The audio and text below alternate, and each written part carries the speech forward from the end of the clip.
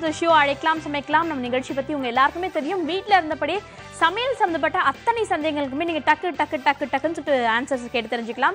இப்போ நான் சமைச்சிட்டு இருக்கும்போது எனக்கு சின்ன டவுட் வருதுன்னு நினைச்சீங்கன்னா கவலையே படாதீங்க. உடனே உங்க போன் எடுங்க 044459969438 இந்த நம்பருக்கு டக்குன்னு கால் பண்ணி பட்டன் குக்கிங் சம்பந்தப்பட்ட அனைத்து சந்தேகங்களுமே நீங்க கிளியர் பண்ணிக்கலாம். சமையல் சம்பந்தப்பட்ட பல விஷயங்களை நமக்கு டிஸ்கஸ் பண்றதுக்காக ஷெஃப் பிரகாஷ் வந்திருக்காரு. அவர்கிட்ட பேசலாம். வணக்கம் ஷெஃப். வணக்கம். எப்படி இருக்கீங்க? நல்லா இருக்கேன் ஷெஃப். பிரியாணி பத்தி ஒரு வாரம் ஃபுல்லா பேசியாச்சு. இன்னும் பல பேர் பிரியாணி பத்தி கேட்டுட்டு இருக்காங்க. அதை தாண்டி இன்னொரு விஷயம், பிரியாணிக்கு அடுத்து மீன் குழம்பு பிடிக்காதவங்க யாருமே இருக்க முடியாது. மீன் குழம்புனா அவ்வளோ பேருக்கு பிடிச்சிருக்கு. சோ அந்த மீன் குழம்புல எத்தனை வகைகள் இருக்கு, அந்த மீன் குழம்பு எப்படி இன்னும் டேஸ்டா வைக்கலாம், இப்படி பல விஷயங்கள் இன்னைக்கு டிஸ்கஸ் பண்ணலாமா? கண்டிப்பா டிஸ்கஸ் பண்ணலாம். அதுக்கு முன்னாடி பாத்தீங்கன்னா மீன் குழம்புல எல்லா ஊர்லயும் வைக்கிறாங்க. நான் எல்லா ஊரையும் மீன் பண்றது நம்ம ஸ்டேட்டை மீன் பண்றேன். தமிழ்நாடு, ஆந்திரா, கேரளா, கர்நாடகா, பாண்டிச்சேரி, இது வந்து சவுத் ஸ்டைல்ல பிரிச்சு வச்சிருக்காங்க. இந்த சவுத் ஸ்டைல்ல இதுல எல்லா ஊர்லயும் ஒரு விதமான ஒரு டேஸ்டோட கொஞ்சம் பொருள் மாறும், அவ்வளவுதான். மற்றபடி டேஸ்ட்ல மீன் குழம்பு அவ்வளோ அருமையா வரும். ஓகே, வகையான மீன் குழம்புகளை பத்தி கண்டினியூஸா கேட்டு தெரிஞ்சுக்கலாம். அதுக்கு முன்னாடி ஃபர்ஸ்ட் காலர் லைன்ல காத்துட்டு இருக்காங்க, அவங்க கிட்ட பேசலாம். குட் ஆஃப்டர்நூன், அழைக்கலாம் சமைக்கலாம். குட் ஆஃப்டர்நூன்மா.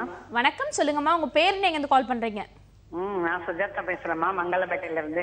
எப்படி இருக்கீங்க சுஜாதாமா? நல்லா இருக்கேம்மா, நீங்க நல்லா இருக்கீங்களா? நல்லா இருக்கேம்மா. இன்னைக்கு மதிய சாப்பாடு என்ன? மதியம் சாப்பாடு முருங்கைக்காய் புளிக்குழம்பு. முருங்கைக்காய் புளிக்குழம்பு தொட்டுக்க சைட் டிஷ். Okay, super காம்பினேஷன்மா. இப்போ என்ன டவுட் கேட்க போறீங்க? அந்த ஹோட்டல்ல கிரீன் ரெட் சட்னி தருவாங்கல்ல, அந்த சட்னி பசங்களுக்கு எல்லாம் ரொம்ப பிடிக்கும். அதான் எப்படி ரெட் சட்னி? அப்புறம் வந்து sandwich. Okay, sandwich and red chutney எப்படி செய்யறதுன்னு கேட்டிருக்காங்க. வணக்கம்மா. வணக்கம் சார். எப்படி இருக்கீங்க? நல்லா இருக்கோம் சார். நல்லா இருக்கீங்களா? நான் சொல்றேம்மா, சொல்லுங்கம்மா. அப்படியே சமைச்சுக்கிட்டே ஏதாவது ஒரு டிஷ் சமைச்சுக்கிட்டே டவுட் சொல்லலாம்ல? கண்டிப்பாம்மா, அது ஃபியூச்சர்ல நாங்க பண்ணலான்னு இருக்கோம். கண்டிப்பா சொல்றோம்மா. அது மாதிரி சமைச்சுக்கிட்டே உங்களுக்கு நான் டவுட் சொல்றேன். இப்போ நான் உங்களுக்கு அந்த இது சொல்றேம்மா, குறிச்சுக்கிறீங்களா தக்காளி சட்னிக்கு? ஓகே சார், நீங்க சொல்லுங்க, நான் குறிச்சுக்கிறேன். சரிம்மா. தக்காளி சட்னி பாத்தீங்களாம்மா, சொல்றது தான் வந்து தக்காளி சட்னி. அதெல்லாம் நிறைய தக்காளி அதுல சேர்க்கக்கூடாது, நிறைய வெங்காயம் தான் சேர்க்கணும். 4 வெங்காயம் எடுத்துங்க, 1.5 தக்காளி எடுத்துங்க, அந்த அளவுக்கு கட் பண்ணி வச்சுங்க. ஒரு பாத்திரத்தை எடுங்க, எண்ணெய் ஊற்றுங்க. ஃபஸ்ட்டு பூண்டு போட்டுங்க, முழு பூண்டை போட்டுங்க. அதுக்கப்புறமா வெங்காயத்தை போட்டு வதக்கிங்க. வெங்காயம் குக் ஆகணும், அதாவது ப்ரௌனோ இல்லை கலரே வரக்கூடாது. அதுக்கப்புறமா தக்காளி போட்டதுக்கப்புறமா காஞ்ச மிளகா, பச்சை மிளகா, கருவேப்பில்லை எல்லாமே போட்டு நல்லா வதக்கிடுங்க. வதக்கிட்டு அரைக்க போகிறதுக்கு முன்னாடி தேங்காய் போட்டுங்க. இதை போட்டு நீங்கள் அரைச்சிங்கனாவே ஹோட்டலில் வைக்கிற சட்னி மாதிரி நல்லா வருமா? ஓகே, ஹோட்டல் சட்னி மாதிரி எப்படி தக்காளி சட்னி, அந்த ரெட் சட்னி செய்யறதுன்ற ரெசிபி உங்களுக்கு chef share பண்ணிக்கிட்டாரு. Thank you so much for calling. Next காலரும் இனிப்பில் காத்துட்டு இருக்காங்க, அவங்க கிட்ட பேசலாம். குட் ஆஃப்டர்நூன், அழைக்கலாம் சமைக்கலாம். ஹலோ, ஹாய், நீங்க லைன்ல தான் இருக்கீங்க, தொடர்ந்து பேசலாம். ஹலோ, வணக்கம். உங்க பேர் என்ன, எங்க இருந்து கால் பண்றீங்க? மதுரையில இருந்து மேகலா பேசுறேங்க. மேகலா, எப்படி இருக்கீங்க? மதுரையில இருந்து மேகலா பேசுறேன். மேகலா, நீங்க டிவி பார்த்து பேசுறீங்க, டபுளா ஆன்சர் சொல்றீங்க மேகலா. மேகலா, சரி, டிவி பார்த்து பேசக்கூடாது, ஓகேவா? சரிங்க. ஓகே மேகலா. ஓகே, இப்போ என்ன டவுட் கேட்க போறீங்க? எனக்கு சிக்கன் குழம்பு எப்படி செய்யறதுன்னு தெரியும். சிக்கன் குழம்பு எப்படி செய்யறது? சிக்கன் குழம்புங்களாமா? ஹலோ, சிக்கன் குழம்புல நிறைய கலர் இருக்குமா? எல்லோ கலரு, ப்ரௌன் கலரு, அது மாதிரி நிறைய கலர்ஸ் இருக்கு. நான் உங்களுக்கு எல்லோ கலர்ல சொல்றேன், சரிங்களா? கேட்டுங்க, நான் எப்படி சொல்றேன்னு. ஒரு பாத்திரத்தை எடுங்க, எண்ணெய் ஊற்றுங்க. எண்ணெய் ஊற்றுனதுக்கு அப்புறம் வெங்காயத்தை போட்டு நல்லா வதக்கிங்க. ப்ரௌன் ஆகக்கூடாது, கொஞ்சம் ப்ரௌனுக்கு முன்னாடி, அதாவது அந்த ஆயில் வந்து அந்த வெங்காயத்தை சாப்பிட்டு நல்லா ரெடியாக இருப்பாங்க. அந்த ஸ்டேஜ் சொல்கிறேன், நல்லா குண்டாக இருக்கும். நீங்கள் நல்லா கவனித்து பார்த்தீங்கன்னாவே தெரியும். அந்த ஸ்டேஜில் இஞ்சி பூண்டு போடுங்க, தக்காளி சேர்த்துங்க. 3 வெங்காயத்துக்கு 1 தக்காளி, அந்த அளவு சேர்த்துங்க. சேர்த்துக்கிட்டு அது கூட பச்சை மிளகா, தக்காளி போட்டதுக்கு அப்புறமா பச்சை மிளகாய் போட்டுங்க. தக்காளி நல்லா கரைஞ்சிடணும். கரைஞ்சதுக்கப்புறம் அந்த பச்சை மிளகா போடுங்க. பச்சை மிளகா போட்டு கொஞ்சமாக மஞ்சத்தூள், 2 ஸ்பூன் தனியாத்தூள் அது போட்டு நல்லா அந்த எண்ணெயில் நல்லா வதக்கிடுங்க. வதக்கினதுக்கு அப்புறமா தேங்காய் பேஸ்ட் போடுங்க. தேங்காய் பேஸ்ட் போட்டு நல்லா குக் பண்ணுங்க. அந்த ஆயில் மேலே வந்ததுக்கப்புறம் சிக்கனை போட்டு கருவேப்பிலை, கொத்தமல்லி போட்டு இறக்கிடுங்க. கொஞ்சமாக கரம் மசாலா பவுடர் போட்டுங்க. இறக்க போகும்போது நல்லா வருமா? ஓகே, சூப்பரான சிக்கன் குழம்பு எப்படி செய்யறதுன்னு ஷெஃப் உங்களுக்கு சொல்லியிருக்காரு. Thank you so much for calling. தொடர்ந்து அடுத்த நேர்கிட்டையும் பேசலாம். வணக்கம், அழைக்கலாம் சமைக்கலாம். ஹலோ, வணக்கம். உங்க பேர் என்ன, எங்க இருந்து கால் பண்றீங்க? சரஸ்வதி, சென்னையில இருந்து பேசுறேன். எப்படி இருக்கீங்க சரஸ்வதி? நல்லா இருக்கேன். ஓகே சரஸ்வதி, இன்னைக்கு மதிய சாப்பாடு என்ன? சிக்கன் தான் செய்றேன். இப்ப நீங்க சொன்னதை பார்த்தேன் நானு. ஓகே, சிக்கன் தான் செய்றீங்களா? நான் ரெசிபி மாத்திடுவீங்களா? ஷெஃப் சொன்ன குழம்பு வச்சிடலாமா இன்னைக்கு? கிரேவி தான் செய்யலாம்னு சார். Okay okay ஃபைன்மா. இப்போ என்ன டவுட் கேட்க போறீங்க? இல்ல மீன் குழம்பு வைக்கிறது புளிப்பு அதிகமாயிருது. என்ன உங்களுக்கு தெரியாம எனக்கு அது வைக்க தெரியல. ஓகே, மீன் குழம்பு பத்தி தான் எனக்கு டீடைலா பேச. எவ்வளவு ஊத்தணும், அது என்ன டேஸ்ட் கரெக்டா, அது எந்த பதத்துல மீன் போடணும், இதெல்லாம் எனக்கு சரியா தெரியல. கவலையே படாதீங்க, இன்னைக்கு மீன் குழம்பு பத்தி தான் ஷெஃப் டீடைலா சொல்ல போறாரு. நீங்க வேற பர்சனலா கால் பண்ணி கேட்டீங்களா, நல்ல ஸ்பெஷலான மீன் குழம்பு எப்படி செய்யறதுன்னு உங்களுக்காக சொல்ல போறாரு. ஷெஃப் சொல்லிடுங்க. மீன் குழம்பு தானே உங்களுக்கு இப்போ அந்த அதாவது புளிப்பு அதிகமா இருக்கு அதானே சொல்றீங்க? எனக்கு காரக்குழம்பு கூட புளி அதிகமாயிடுது. அந்த 4 பேர் ஆமா ஆமா, அதுக்கு நான் காரணம் சொல்றேன். ஒரு சின்ன டிப்ஸ் மாதிரிக்கே சொல்றேன், எல்லாருக்குமே தெரியாது. இது இப்ப நான் சொன்னேனே இவ்வளவுதானா அப்படிங்கிற மாதிரி ஆயிடும். பாத்தீங்கன்னா தக்காளி நல்லா அரைச்சிருங்க, அரைச்சிட்டு அதுல புளி ஆட் பண்ணிக்கங்க, அதுலயே மிளகாத்தூள் ஆட் பண்ணிங்க, கொஞ்சமா மஞ்சத்தூள் போட்டுங்க, உப்பும் அதுலயே போட்டுங்க, நல்லா கரைச்சிக்கிங்க. கரைச்சிட்டு நீங்க கொஞ்சம் அது டேஸ்ட் பாருங்க, அதுல புளிப்பு இருக்கணும், காரம் இருக்கணும், உப்பு இருக்கணும். அது இருந்தாவே கரெக்டா வந்துடும். அதுல பாத்துங்க, அதுல உப்பு கம்மியா இருந்துச்சுன்னா அதை மேலும், அதாவது அதிகமா இருந்துச்சுன்னா எது அதிகமா இருக்கோ அதை கம்மி பண்ணிங்க, எது கம்மியா இருக்கோ அதை கொஞ்சம் அதிகப்படுத்திங்க. அது ரெடி பண்ணி வச்சுக்கிங்க.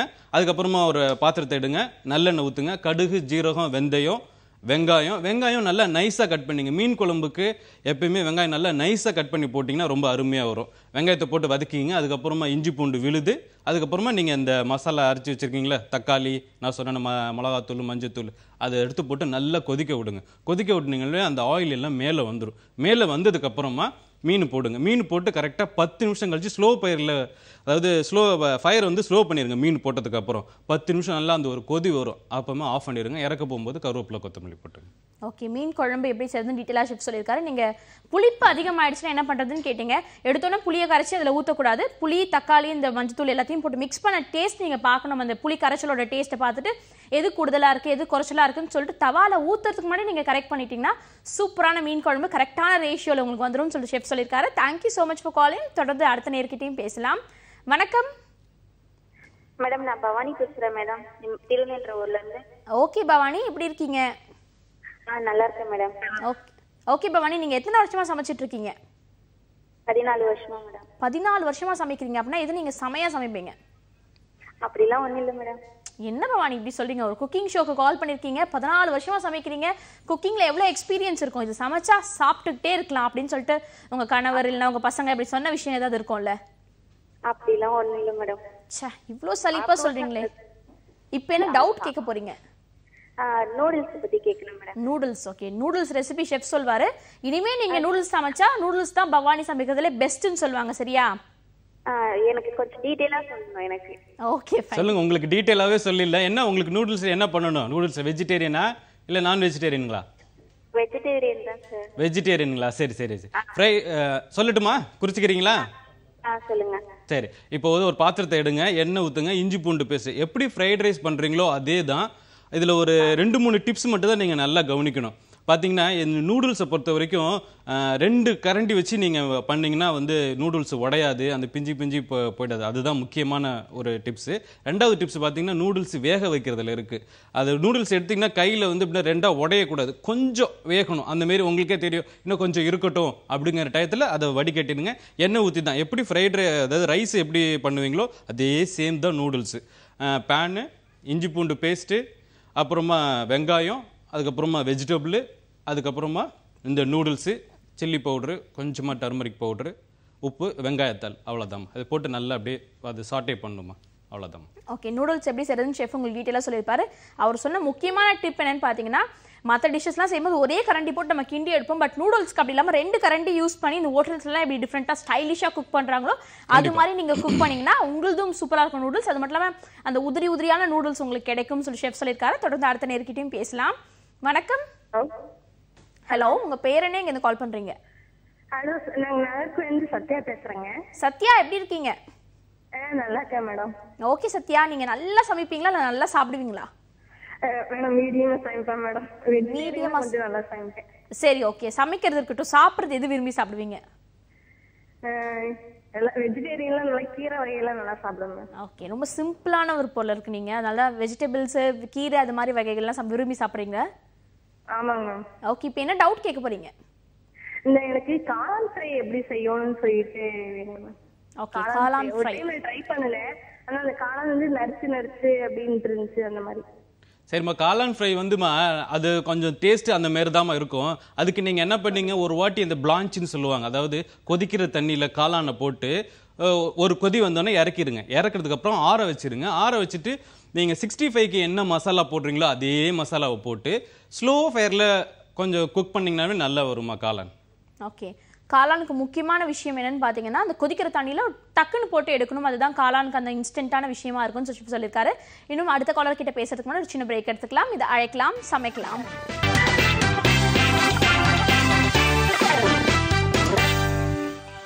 Welcome back to the show அழைக்கலாம் சமைக்கலாம். நிறைய பேர் கால் பண்ணி நிறைய விதமான டவுட்ஸ்லாம் கேட்டுட்டு இருக்காங்க. தொடர்ந்து அடுத்த நேரம் இணைப்பில் காத்துட்டு இருக்காங்க. உங்ககிட்ட பேசலாம். ஹலோ.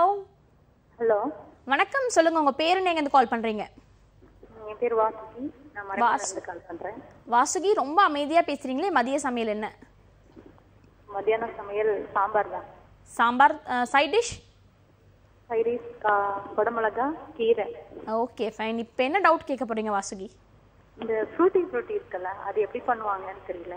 ஃப்ரூட்டி இது டிஃபரெண்டான ஒரு இதுவா இருக்கு. ஃப்ரூட்டி விப்பாங்கன்னு நினைக்கிறேன் எனக்கு தெரிஞ்சு. டியூட்டி ஃப்ரூட்டி வந்து பப்பாயால பண்றதுமா, அதாவது பப்பாளி இப்ப காய் இருக்குல்லமா அதுல வந்து அதை பதப்படுத்தி அதுல பண்ற இதுமா. அது வந்து சில மிஷின்லாம் இருந்தாதான் அதெல்லாம் பண்ண முடியும். மிஷின் வச்சு அது ரொம்ப ஹை பட்ஜெட்டுமா, அது காசு நம்ம அது வார்த்தையில அது சொல்ல புரியாதுமா. ஓகே, டூட்டி ஃப்ரூட்டின்றது வந்துட்டு அதோட பேஸ் பப்பாளி காய் அப்படின்னு சொல்லியிருக்காங்க. அதுக்கான கலரிங் ஏஜென்ட் வேறவா இருக்கும், அதுக்கான மிஷின்ஸ் இருக்கும், டிஃப்ரெண்டா நிறைய வேரியேஷன்ஸ் இருக்கும். எனக்கு தெரிஞ்சு ஒரு யூனிக்கான காலர் டூட்டி ஃப்ரூட்டி பத்தி கேட்டிருக்கீங்கன்னு நினைக்கிறேன். பட் இருந்தாலும் பரவாயில்ல, நெக்ஸ்ட் டைம் கால் பண்ணி வேற ஏதாவது வீட்லயே சமைக்கிற மாதிரி ஒரு இன்ட்ரெஸ்டிங்கான ரெசிபி கேட்டு தெரிஞ்சுக்கோங்க. Thank you so much for calling. தொடர்ந்து அடுத்த நேர்கிட்டையும் பேசலாம். குட் ஆஃப்டர்நூன் அழைக்கலாம் சமைக்கலாம். ஹலோ. ஹாய், வணக்கம். நீங்க லைன்ல தான் இருக்கீங்க, தொடர்ந்து பேசலாம். ஹலோ, வணக்கம். சொல்லுங்க, உங்க பேரு நீங்க எங்க கால் பண்றீங்க? நாங்க தஞ்சாவூர்ல இருந்து பேசுறோம் மேடம். உங்க பேருமா? கீதா. கீதாமா, எப்படி இருக்கீங்க? நல்லா இருக்கேன் சார். ஓகே கீதாமா, இன்னைக்கு மதிய சமையல் என்ன? நல்லா இருக்கேன் மேடம். ஹலோ. ஓகேம்மா, நீங்க தொடர்ந்து பேசலாம், உங்களோட டவுட்ஸை கேட்கலாம். சார் சொல்லுங்கம்மா. சார் சொல்லுங்கம்மா. சிக்கன் பிரியாணி செய்யணும் சார். அப்படியே பொலன்னு இருக்கணும். அப்படியே பொலன்னு இருக்கணுங்களா? ஆமா. சரி. பொலன்னு இருக்கிறதுக்கு தண்ணி கொஞ்சம் அதிகமா வச்சாவே போதுமா, அந்த பொலன்னு வந்துடும். இல்ல தண்ணி கம்மியா வச்சீங்கன்னா அந்த ரைஸை பொறுத்து இருக்குமா. ரைஸ் நீங்க எந்த ரைஸ் வாங்குறீங்கன்னு எனக்கு தெரியலையம்மா. நல்ல அதாவது அதிகமான காசு கொடுத்து வாங்கினீங்கன்னா கரெக்டா தண்ணி வச்சீங்கன்னா பொலன்னு வந்துடும். கொஞ்சம் காசு கம்மியா கொடுத்தீங்கன்னா தண்ணி கொஞ்சம் அதிகமா வச்சீங்கன்னா பொலன்னு வந்துடும். அந்த தண்ணி வேரியேஷன் தான்மா, மற்றபடி வேற எதுவும் இல்லை. ஓகே, அதுக்கான தண்ணி கரெக்டான ரேஷியோவில் நீங்கள் யூஸ் பண்ணாலே போதும்.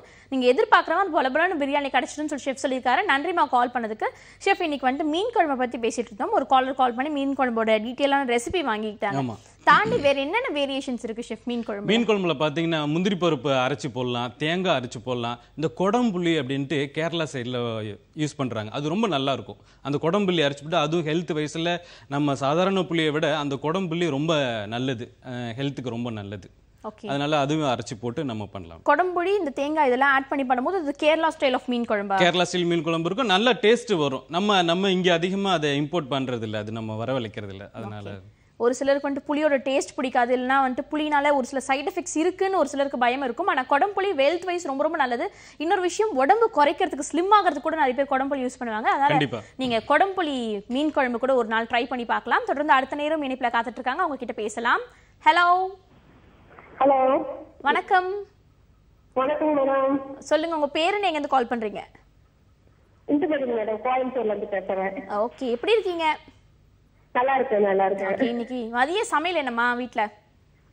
பருப்பு சாம்பார், உருளைக்கிழங்கு பொரியல். பருப்பு சாம்பார், உருளைக்கிழங்கு பருப்பு. பிளஸ் இன்னொரு விஷயம், கோயம்புத்தூர்ல இந்த அரிசியும் பருப்புன்றது ரொம்ப ஃபேமஸ் இல்ல? ஆமாங்க. சமைக்கும் போது கால் பண்ணி அந்த ரெசிபி எங்ககிட்ட நீங்க ஷேர் பண்ணிக்கோங்க. இப்போ உங்களுக்கு என்ன டவுட்? அதாவது பரோட்டாவுக்கு வெஜ் குருமா எப்படி செய்யணும்னு உங்களுக்கு ஒரு டவுட்.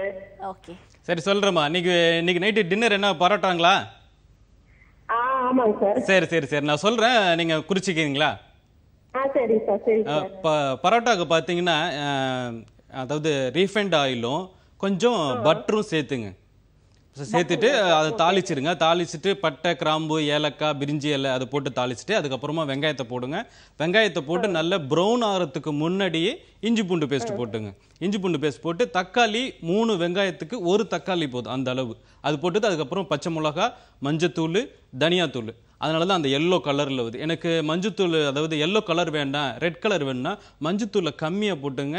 அந்த சிவப்பு மிளகாத்தூளை கொஞ்சம் அதிகமாக போட்டிங்கனாவே அந்த சிவப்பு கலர் வரும். ஒரு நாளைக்கு எல்லோ கலரில் வைங்க, ஒரு நாளைக்கு சிவப்பு கலரில் வைங்க. அந்த இஞ்சி பூண்டு பேஸ்ட்டு, அதுக்கப்புறமா அந்த மஞ்சத்தூள், மல்லித்தூள், அதுக்கப்புறமா தேங்காய் பேஸ்ட் நல்லா போட்டு கொதிக்க வச்சுருங்க. கொதிக்க வச்சுட்டு இறக்க போகிறதுக்கு முன்னாடி வெஜிடபிள் தனியாக பாயில் பண்ணி வச்சுங்க. அந்த தண்ணியோடு இதில் சேர்த்திங்கன்னா வெஜிடபிள் குருமா நல்லா வருமா. ஓகே, நன்றிமா கால் பண்ணதுக்கு. தொடர்ந்து அடுத்த நேர்கிட்டையும் பேசலாம். வணக்கம், அழைக்கலாம், சமைக்கலாம். ஹலோ ஹலோ, வணக்கம். உங்க பேர் என்ன, எங்கேருந்து கால் பண்றீங்க? நான் நிஷாங்க. நிஷா, எங்கேருந்து கால் பண்றீங்க? சென்னை கொடுங்கையூர். ஓகே நிஷா, எப்படி இருக்கீங்க? நல்லா இருக்கேன் மேம். ஓகே நிஷா, நீங்க எத்தனை வருஷமா சமைச்சிட்டு இருக்கீங்க? நான் 10 இயர்ஸா சமைச்சிட்டு இருக்கேன். 10 இயர்ஸா எது சூப்பரா சமைப்பீங்க நிஷா? நான் சிக்கன் பிரியாணி எல்லாமே நல்லாவே சமைப்பேன். ஓகே, எல்லாமே நல்லா சமைப்பீங்களா? அப்படிதான் ப்ரௌடா சொல்லணும், நான் நல்லா சமைப்பேன்றது. இதுல கத்திரிக்காய் பச்சடி இருக்கு இல்லையா, பிரியாணிக்கு யூஸ் பண்ற கத்திரிக்காய் பச்சடி. எஸ் எஸ், அது மட்டும் நான் கொஞ்சம் சொதப்பிடுறேன். எப்போதுமே அது புளி அதிகமாயிடுது அந்த மாதிரி. ஆனா இது என் வீட்டுக்காருக்கு புளி ரொம்ப பிடிக்காது. புளியை லைக் பண்ண மாட்டாங்க. ஆனா அது நல்ல டேஸ்டியா கேக்குறாங்க. பட் அது எனக்கு கொஞ்சம் சரிமா நான் சொல்றேன். பிடிச்ச டிஷ் போல இருக்கு. ஆமா, நிறைய வீட்டுக்காரங்களுக்கு புளினாவே பிடிக்க மாட்டேங்குது. நான் அதை பத்தி சொல்லிடுறேன். நான் புளி சேர்க்காம தக்காளி நிறைய சேர்த்துக்குங்கம்மா. எப்பவுமே ஒரு பாத்திரத்தை எடுத்துட்டு எண்ணெய் ஊற்றுங்க. எண்ணெய் ஊற்றிட்டு வெங்காயம் போடுங்க. நல்ல ஸ்லைஸாக கட் பண்ணிக்கங்க. வெங்காயம் இந்த கத்திரிக்காய் பச்சடிக்கு ஸ்லைஸாக கட் பண்ணிவிட்டு வெங்காயம் நல்ல ப்ரௌன் ஆகணும். ப்ரௌன் ஆனதுக்கு அப்புறமா இஞ்சி பூண்டு விழுது, அதுக்கப்புறமா இந்த தக்காளி பேஸ்ட் நம்ம அரைச்சி வச்சுருக்கோமா அது போட்டுங்க. கொஞ்சமாக மஞ்சத்தூள், 1 ஸ்பூன் மிளகாத்தூள், 2 ஸ்பூன் தனியாத்தூள் அது போட்டு நல்லா அந்த கிரேவி வந்ததுக்கப்புறமா கத்திரிக்காய் அதில் போட்டு லாஸ்ட்டாக கருவேப்பிலை, கொத்தமல்லி போட்டு இறக்கிங்க. ஓகே, இது புளி அவாய்ட் பண்ணிட்டு வேற ஒரு விதமான கத்திரிக்காய் கூப் சொல்லியிருக்காரு. இந்த கூப்ஸை நீங்கள் கண்டிப்பாக வீட்டில் ட்ரை பண்ணி பாருங்க. உங்கள் ஹஸ்பண்டுக்கு ரொம்ப பிடிக்கும்னு நினைக்கிறேன். பிகாஸ் புளி பிடிக்காதுன்னு நீங்கள் மென்ஷன் பண்ணியிருக்கனால இதை சொல்கிறேன். தொடர்ந்து அடுத்த நேர்கிட்டையும் பேசலாம். வணக்கம், அழைக்கலாம், சமைக்கலாம். ஹலோ, ஹாய், நீங்கள் லைனில் தான் இருக்கீங்க, தொடர்ந்து பேசலாம். இன்னைக்கு நம்ம நிகழ்ச்சியில் பார்த்தீங்கன்னா நிறைய பேர் கால் பண்ணி நிறைய விதமான டவுட்ஸ்லாம் கேட்டுட்டு இருக்காங்க. தொடர்ந்து அடுத்த காலர் கிட்ட பேசிக்கோம். சின்ன பிரேக் எடுத்துக்கலாம். இந்த அழைக்கலாம், சமைக்கலாம்.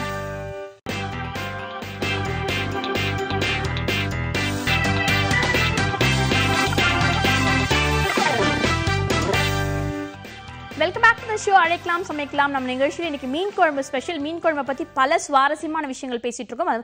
டிஃப்ரெண்ட் ஸ்டேட்ஸில் இருக்கக்கூடிய வெரைட்டி ஆஃப் மீன் குழம்பை பற்றி டீட்டெயிலாக பேச போகிறோம்.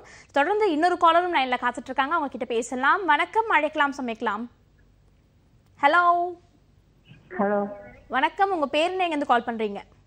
நாங்க ராமாபுரத்துல இருந்து பண்றோம் மேடம். உங்க பேர்? தேவி மேடம். தேவி, எப்படி இருக்கீங்க? நல்லா இருக்கேன் மேடம். நீங்க எப்படி இருக்கீங்க? நல்லா இருக்கேன் தேவி. இன்னைக்கு மதிய சமையல் என்ன வீட்ல? புளிக்குழம்பு தான் மேடம். புளிக்குழம்பு. சைட் டிஷ் என்ன? சைட் டிஷ் கீரை பொரியல் பண்ணியிருக்கோம். எல்லாரும் ஹெல்த்தியா ஒரு கீரை ஆட் பண்ணிக்கிறீங்க, நல்ல விஷயம். இன்னைக்கு என்ன டவுட் கேட்க போறீங்க? அதான் மேடம், புளிக்குழம்பு எப்படி வச்சாலும் புளிப்பு அதிகமாயிடுது, பசங்களுக்கு பிடிக்க மாட்டாங்க. இன்னைக்கு வச்ச புளிக்குழம்பு புளிப்பா இருக்கா? புளிப்பா இருக்குன்றாங்க. அச்சச்சோ, கவலையே படாதீங்க. ஷெஃப் கிட்ட நான் சொல்றேம்மா. உங்களுக்கு மட்டும் இல்லம்மா, நிறைய பேருக்கு புளிக்குழம்புனாவே பிடிக்க மாட்டேங்குதுமா. புளிக்குழம்பு ஒரு ஆக்சுவலா பாத்தீங்கன்னா ஒரு நல்ல குழம்பு. எனக்கு ரொம்ப பிடிச்ச குழம்பு புளிக்குழம்பு. ஆனா புளி போடாம தக்காளி அரைச்சி போட்டு புளி சும்மா கொஞ்சமா சேர்த்துக்கிட்டா போதுமா. புளிக்குழம்பு அப்படின்னு நிறைய சேர்த்துக்கூடாது. நான் சொல்லியிருக்கேன், நிறைய விஷயம் சொல்லியிருக்கேன், ஷேர் பண்ணியிருக்கேன். அதில் பார்த்தீங்கன்னா எந்த பொருள் போடுறோமோ அந்த பொருளோட அவுட்புட் தாம்மா கிடைக்கும். நான் என்ன, அதாவது பொருள் கம்மியாக போடுங்க நான் சொல்கிறேன். அந்த புளியை மட்டும் கம்மியாக சேர்த்துங்க. தக்காளி அதுக்கு நல்லா அரைச்சிங்கம்மா. தக்காளியே நல்ல புளி கொடுக்குமா. அதுமாரி செஞ்சு பாருங்க, நல்லா வருமா. நல்லா புளிப்பு தன்மை தக்காளியிலே இருக்கிறதுனால புளியை கொஞ்சம் கம்மி பண்ணிட்டு தக்காளியை தூக்கலா போடலாம் அப்படின்னு சொல்லியிருக்காங்க. ஷெஃப், இன்னைக்கு சமைச்ச சமையல்ல புளிப்பு ஜாஸ்தியா இருக்குன்னு அவங்க சொன்னாங்க. சமைச்சு முடிச்சிட்ட பிறகு தக்காளி அரைச்சி ஊற்றி கூட புளிப்பை ரெடியூஸ் பண்ண முடியுமா? ரெடியூஸ் பண்ண முடியும். அதுக்கு நீங்க தனியா ஒரு பாத்திரத்தை எடுத்துட்டு ஆயிலில் போட்டு அந்த தக்காளி அதிலே வேக வச்சிடணும். அந்த ஆயிலில் போட்டு அரைச்ச தக்காளியை போட்டு நல்லா கொதிக்க வச்சிருங்க. கொதிக்க வச்சுட்டு தக்காளி வெந்துடும். வெந்ததுக்கு அப்புறமா அதில் ஆட் பண்ணீங்க. ஆனா ஏற்கனவே அதில் புளி நிறைய இருக்கு. அப்புறம் இந்த தக்காளி சேர்த்தீங்கன்னா புளி இன்னும் கொஞ்சம் அதிகமாகும். அப்புறம் இதுக்கு மசாலா எல்லாம் போட்டு போட்டிங்கன்னா கம்மியாயிடும். ஓகே, இது மாதிரி தக்காளி அப்படியே அரைச்சி ஸ்ட்ரெயிட்டாக ஊற்றாமல் எண்ணெயில் வச்சு அந்த தக்காளி நல்லா வதக்கிட்டு, இல்லை அந்த தக்காளியில் இருக்க பச்சை ஸ்மெல் போயிட்ட பிறகு அதுக்கேற்ற ஒரு மசாலா உப்பு ஆட் பண்ணிட்டு நீங்கள் குழம்புல ஆட் பண்ணிங்கன்னா ஒருவேளை உங்கள் புளி குறையறதுக்கான வாய்ப்புகள் கூட இருக்குது அப்படின்னு சொல்லி ஷெஃப் சொல்லியிருக்காரு. தொடர்ந்து அடுத்த காலர்கிட்டையும் பேசலாம். ஹலோ, வணக்கம். உங்கள் பேர் என்ன, எங்கேருந்து கால் பண்ணுறீங்க? I'm Tara from Vellur. தாரா, எப்படி இருக்கீங்க? நல்லா இருக்கேன் மேடம். நல்லா இருக்கேன் தாரா. வெள்ளூர்ல எந்த சமையல் ரொம்ப ஸ்பெஷல்? வெள்ளூர் ஆஸ் யூசுவல் தாங்க. என்னது?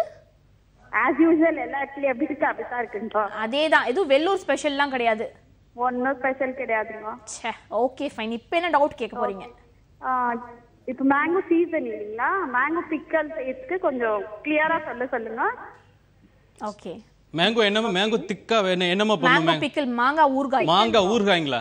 மாங்காய் ஊறுகாங்க. சரிம்மா நான் சொல்றேம்மா, குறிச்சிக்கங்க. நல்லெண்ணெயில பண்ணுங்க மாங்காய் ஊறுகாய். எப்பயுமே பண்ணும்போது ஒரு பாத்திரத்தை எடுங்க, நல்லெண்ணெய் ஊத்துங்க, கடுகு ஜீரகம் கொஞ்சமா வெந்தயம் சேர்த்துங்க, மாங்காய் போட்டு அதிலே வதக்கிங்க, மிளகாத்தூள், அது சிவப்பு மிளகாத்தூள், கொஞ்சமாக மஞ்சத்தூள் அது போட்டு நல்லா வதக்கிட்டு எலுமிச்சம்பழம் ஜூஸ் கொஞ்சமாக ஆட் பண்ணிக்கிங்க. அதுக்கப்புறமா இந்த வெந்தயம் நான் ஏற்கனவே சொல்லியிருக்கேன், இருந்தாலும் சொல்கிறேன். ஊறுகாய் பவுட்ரு ஒன்று இருக்குது, அது அரிசி, ஜீரகம், அப்புறம் தனியா பவுட்ரு, இது மூணுமே எண்ணெயே இல்லாமல் பவுட்ரு பண்ணிவிட்டு அந்த பவுடரை லாஸ்ட்டாக போட்டு நல்லா கொதிக்க விடுங்க. நல்லா கொதிக்க விட்டு இறக்கி வச்சுட்டிங்கன்னா ஆற வச்சு நீங்கள் ஃப்ரிட்ஜில் வச்சு நிறைய நாள் யூஸ் பண்ணலாம். நல்லா வரும்.